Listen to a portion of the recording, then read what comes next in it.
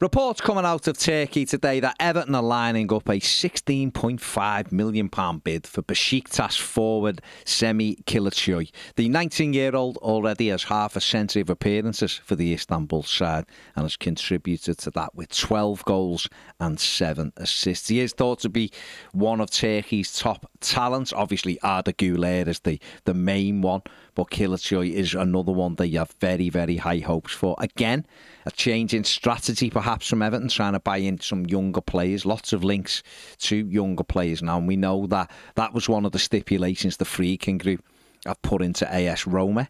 They want to play under 23.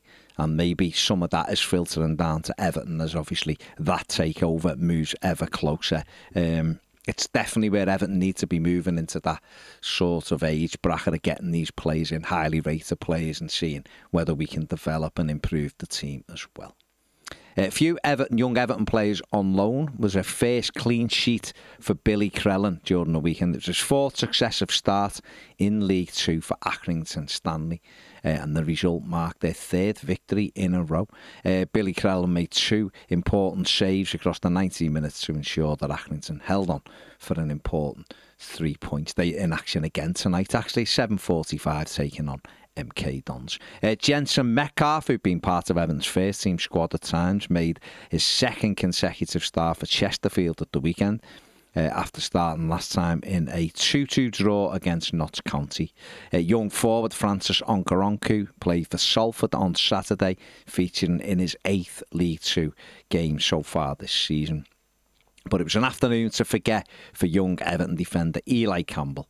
The 20-year-old defender, a regular for Ross County this season, was sent off after receiving a second yellow card in the 31st minute of their defeat.